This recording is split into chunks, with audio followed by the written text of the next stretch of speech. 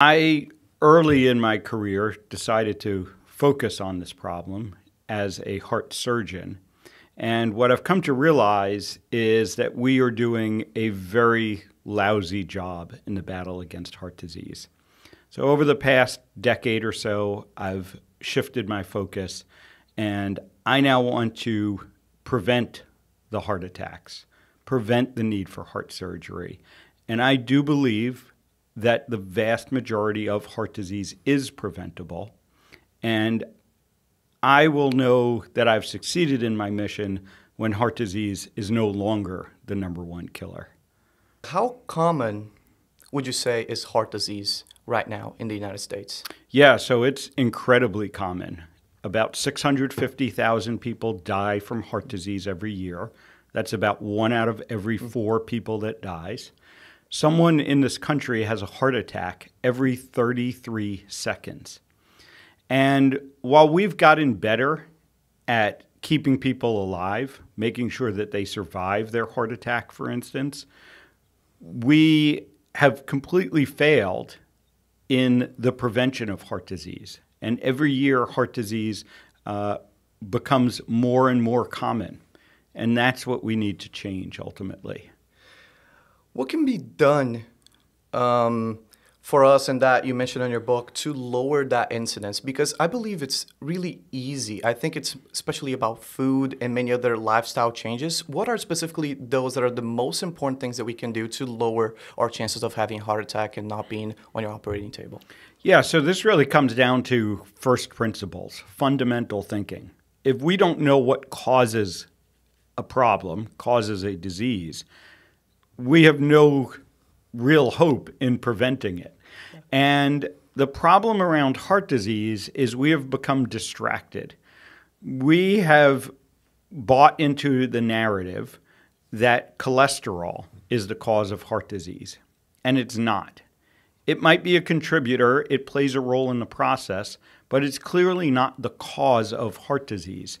And therefore, by focusing only on lowering cholesterol, managing cholesterol, it's been very ineffective. So we need to get back to what the true root cause or root causes of heart disease are. And this comes down to insulin resistance and inflammation.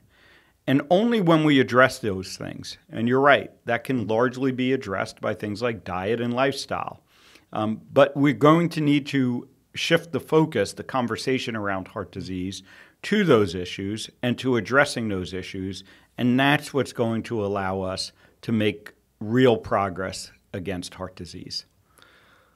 So you mentioned that cholesterol is not the main boogeyman as we think it is for heart disease. As many people have heard, you should lower your LDL, you should increase your HDL. Increase your HDL, yeah, fine. But lower your LDL because it's the bad cholesterol that clogs your arteries. Why is it not the big boogeyman as we think it is? It was on the 50s, on the 60s. Yeah, so first of all, we need to understand that the science, the studies that linked LDL cholesterol, or at first total cholesterol, with heart disease show pretty weak associations, right? And, many people in your audience might be familiar with the concept of, the difference between associations and causation. Yeah. And so, one of the ways that we separate that out, right, when we see things that look like they're associated, we talk about the strength of the association. And when you look at something like LDL cholesterol, total cholesterol, you see very weak associations. You see increases in risk of, 1.4, 1.5x, whereas things that are truly causal, right? And the classic example of this is smoking and lung disease, right? You see 10, 20x increases in lung cancer in people who smoke. So that alone should give us some indication, right, that LDL isn't the true problem. Incidentally, and we'll talk more about this, right, when you look at insulin resistance in heart disease, you do see 5x, 6x, 7x increases, which tells you you're getting closer to the true root causes. Now, I think the problem that came along with cholesterol, there are two things. Number one is heart disease is and was a massive problem, right? And you go back to the 1940s, the 1950s, when the rates were exploding and people didn't know why. And, you know, it looked like this cholesterol had something to do with it. And there was a lot of enthusiasm that this was going to be the solution to the problem. And, you know, people got on board. And then that got compounded, right, when we now had medications that were released, statins being the first ones, or the most popular ones at least, that could lower cholesterol. So now you had what looked like it was part of the process and association. We had a way to treat it, right? And, you know, clinicians, doctors, they want to help, they want to treat things. And so this sort of became a runaway train. But here we are now 40, 50 years into that belief that cholesterol is the main cause of heart disease. We've done a great job, you know, at treating cholesterol. When you look at cholesterol levels on a population basis, they are lower than they have ever been, yet heart disease keeps getting worse. So now it's time to step back and say, maybe we got something wrong. But again, we're dealing with an institutional problem, and the approach is just, well, it's not working because we're not doing it hard enough, right? We need to get cholesterol levels even lower. We need to start earlier. And it's just sort of, like I said, this runaway train that at the institutional level, it can't be, you know, kind of step back and have that reflection of maybe cholesterol isn't the problem to start with. And I totally agree with you. Our cholesterol has been the lowest as ever. We've been using more statins than ever, and we still have heart disease growing, growing, and growing. So maybe it is something else. And so I think the population is a little confused. I think they do not know because many different experts say different things. Some say that for you need to lower cholesterol, you need to avoid saturated fat and all of that. And some others say that you actually should reduce the amount of carbohydrates that you eat, focus on insulin resistance. So what markers should you really know that you are metabolically unhealthy? And also, what number should we seek for? Yeah, so I always start with the most basic markers of metabolic health, right? And there are 5 of them that are essential for people to know. The first 2, you don't need blood work. You probably don't even need to go to your doctor for. So we have your waist circumference, right? All you need is a tape measure, measure at the level of your belly button, best to do it first thing in the morning. And if you're a man, your goal is for that to be less than 40 inches. If you're a woman, you want it to be less than 35 inches. The second metric we look at is blood pressure. And again, you can measure this at home. You can order a blood pressure cuff. You can go to almost every pharmacy and grocery store these days, and they have a little kiosk to check it. Or the vast majority of the time, when you go to the doctor's office, they're going to check it for you. And your goal is for your blood pressure to be less than 130 over 85 without the use of medication. If you've already been started on medication because of high blood pressure, it's an indicator that you may not be metabolically healthy. The other 3 measures are going to come from some basic blood work. And again, the vast majority of doctors get this blood work done as part of your sort of routine annual. The problem is they don't look at it in the context of these metabolic health metrics. So we have your fasting blood glucose level. You want that to be less than 100 milligrams per deciliter. Again, without the use of medication. If you've been diagnosed with type 2 diabetes, if you've been started on medication for high blood sugar, you are metabolically unhealthy. Some people, instead of the fasting glucose, will look at the hemoglobin A1C, which gives you an idea of your average blood sugar over about a 3-month period. And if you're looking at that, you want it to be less than 5.7%. And then we do look at cholesterol numbers, but we don't look at that LDL. We don't look at that total cholesterol that most doctors are focused on. We look at the HDL cholesterol that you mentioned earlier. And, you know, this is something that we want a higher amount of, right? And this sometimes confuses people because they hear cholesterol, they think lower, but HDL cholesterol, you want it to be higher. Specifically, if you're a man, you want it to be over 40 milligrams per deciliter. If you're a woman, you want it to be over 50 milligrams per deciliter. And the last measure we're going to look at is on that cholesterol panel. It's a number called your triglyceride level. It's a little bit different than cholesterol, but we kind of measure it together with it. And this you do want to be lower.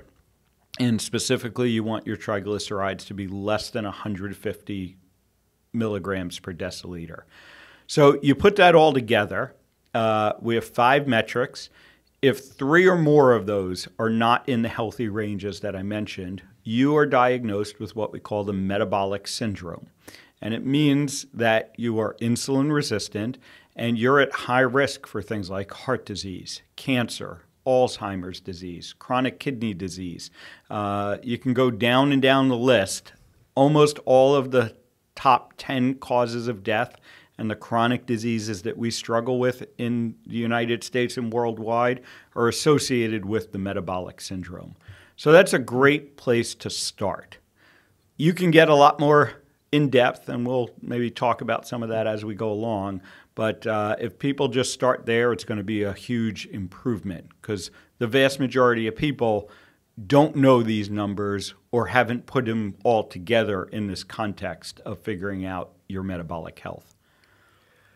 Is that solely preventable by diet? Can we make those markers in a better range by diet within itself? So I think diet is the most powerful tool that we have to focus on. It may not be everything. It may not be the only piece of the puzzle, but I think it's the most important one. And if you're not getting the diet right, some of the other things that come into play, like getting good sleep, getting enough activity, managing your stress, it's going to be very hard to overcome the poor diet. So I always start with, let's get the diet right. Let's use the diet as one of the tools to improve your metabolic health, reverse insulin resistance, and then we can continue to build upon that with the other lifestyle stuff that we talk about. So what would you say, based on your clinical experience, what is the perfect diet for you to reverse those metabolic problems?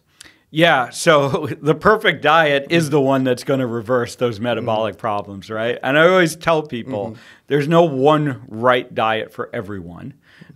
First of all, the most important thing about choosing your dietary strategy is you have to be able to do it. You have to be able to stick to it. It needs to fit within your daily life.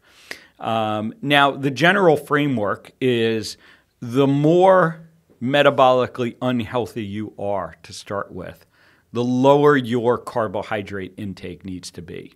So low-carb diets are extremely effective at reversing insulin resistance and the metabolic syndrome.